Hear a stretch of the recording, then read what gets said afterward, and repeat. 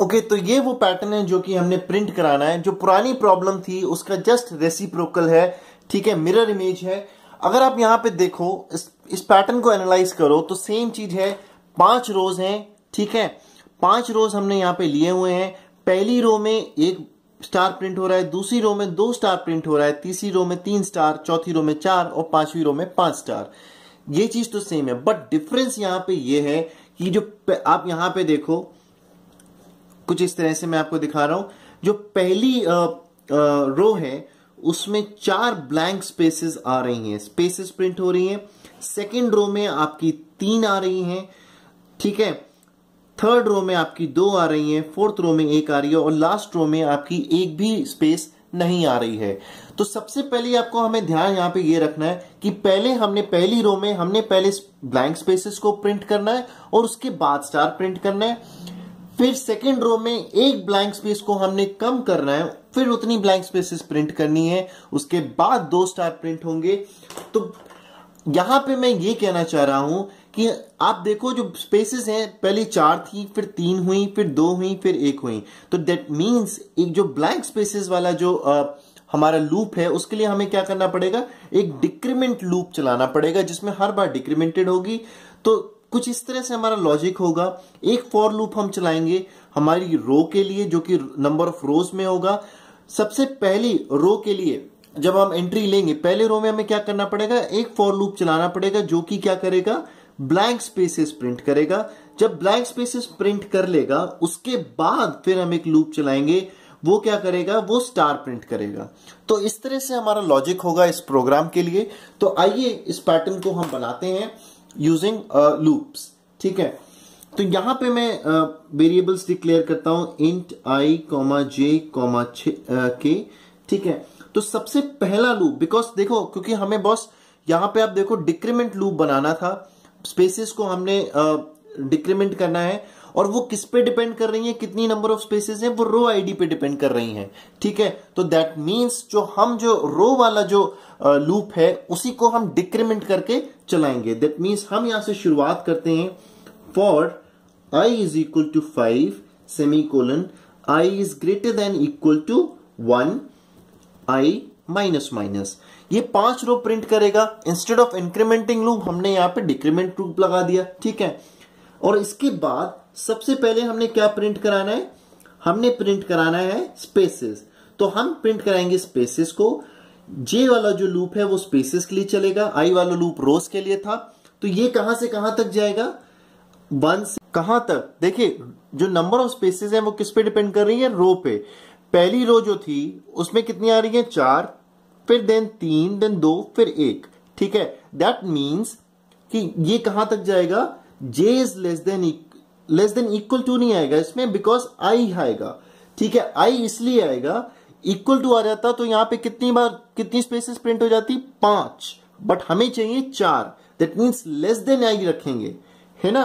और उसके बाद j प्लस प्लस, ठीक है, ये चीज हो गई। और इसमें वो क्या करेगा, प्रिंट एफ ब्लैंक स्पेस, एक कैरेक्टर की आप स्पेस यहां छोड़ दीजिए और ये आपकी ब्लैंक स्पेस प्रिंट कर देगा। और इसके बाद क्लोज, ठीक है। जब ये पूरा कंप्लीट हो जाएगा इसके बाद हम दूसरा लूप चलाएंगे। वो कौन सा लूप चलाएंगे, स्टार प्रिंट करने का। और वो कहां से चलेगा, k इज इक्वल टू, हम चालू करेंगे 5 से शुरुआत करेंगे बिकॉज हमने एक ही बार प्रिंट कराना है। और वो कहां तक जाएगा, k is greater than equal to i, k minus minus. और उसमें वो क्या करेगा, प्रिंट एफ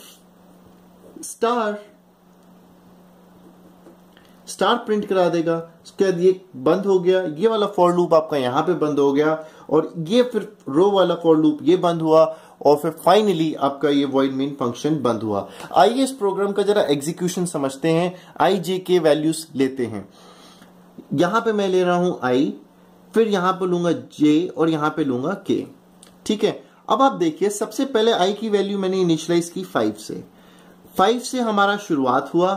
i की वैल्यू थी 5, ठीक है, वो ग्रेटर देन 1 है। दैट मींस ठीक है, लूप के अंदर हमने एंट्री ली।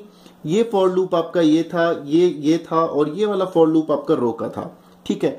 तो पहली रो के लिए j इज इक्वल टू 1 और j इज लेस देन 5, आई की वैल्यू 5 थी, दैट मीन्स जो जे की पॉसिबल वैल्यूज हैं वो क्या रहेंगी 1 2 3 एंड 4, यहीं तक आपका चलेगा, ठीक है। और 4 तक चलेगा, अगर इज इक्वल टू रख देता तो 5 स्पेस हो जाती, लेकिन हमने पहली रो में हमें कितनी चाहिए 4 स्पेसेस चाहिए, ठीक है, 4 स्पेसेस चाहिए, इसीलिए केवल हमने लेस देन इक्वल टू आई रखा, ठीक है। तो 4 बार जब ये लूप चलेगा तो 4 बार आपकी ब्लैंक स्पेसेस देगा, ठीक है, 4 बार आपकी ब्लैंक स्पेसेस दी पहली रो के लिए। और उसके बाद जब ये लूप टर्मिनेट हो गया, इसके बाद हम यहां पे आए, यहां पे आने के बाद आप क्या करेंगे, k is equal to 5, k की वैल्यू 5 थी, 5 is greater than equal to आपका क्या है, क्या बोलते i है, बिल्कुल सही है। दैट मीन्स कि हम यहां पे क्या करेंगे, स्टार को प्रिंट करा देंगे। इसके बाद क्या होगा, k की वैल्यू क्या होगी, हमने फिर से डिक्रीमेंट करा दी, दैट मीन्स k की वैल्यू हो जाएगी 4, तो 4 हो गई। 4 होने पे क्या होगा, 4 is greater than equal to आई, नहीं, कंडीशन आपकी फॉल्स हो गई, दैट मीन्स कि यहां से हम एग्जिट मान लेंगे। देखिए एक चीज मैं यहां पे भूल गया, इस ब्लॉक के बाद यहां से हम यहां पे एक नई लाइन लिखनी थी मुझे, प्रिंट एफ न्यू लाइन पे आने के लिए, राइट। तो न्यू लाइन के लिए मैं यहां पे लिख देता हूं। तो जब ये लूप कंप्लीट हो जाएगा, इसके बाद कर्सर आपका नेक्स्ट लाइन पे आ गया। जब नेक्स्ट लाइन पे आ गया, दोबारा आई की वैल्यू अब क्या हो जाएगी, डिक्रीमेंट हो गई, आई की वैल्यू अब क्या हो जाएगी 4, आई की वैल्यू हो गई 4, दैट मीन्स ये ग्रेटर देन 1 है, दैट मीन्स कि हम एंट्री लेंगे लूप के अंदर और इसकी पॉसिबल वैल्यूज क्या होंगी, जे आई की वैल्यू 4 थी और जे की वैल्यू 1 से शुरुआत करनी, तो जे की पॉसिबल वैल्यूज क्या होंगी 1 2 एंड 3। तो 3 बार ये लूप चलेगा और 3 ब्लैंक स्पेसेस को इसने प्रिंट करेगा। और उसके बाद अब आप देखो k की वैल्यू कहां से शुरुआत हो रही है, 5 से शुरुआत होगी और कहां तक जाएगी 4 तक, 5 और 4, केवल 2 बार k वाला लूप चलेगा 5 और 4 के लिए, दैट मीन्स 2 टाइम्स आपकी प्रिंटिंग होगी स्टार की और उसके बाद ये लूप टर्मिनेट हो जाएगा, दैट मीन्स उसके बाद ये वाली लाइन एग्जीक्यूट होगी, कर्सर आपका न्यू लाइन पे आ जाएगा एंड अगेन फिर आई की वैल्यू आप कितनी हो जाएगी 3, आई की वैल्यू 3 हो गई, दैट मीन्स आई की वैल्यू 3 हो गई, दैट मीन्स कि जे वाला लूप कितनी बार चलेगा 1 एंड 2, केवल 2 बार चला, that means 2 blank spaces print हुई। और अब k के लिए फिर लूप आप देखोगे 5 से लेके कहां तक जाएगा 3 तक, 5 4 3, दैट मीन्स 3 बार आपका स्टार प्रिंट होगा 1 2 एंड 3। इस तरह से हमारी प्रिंटिंग होगी।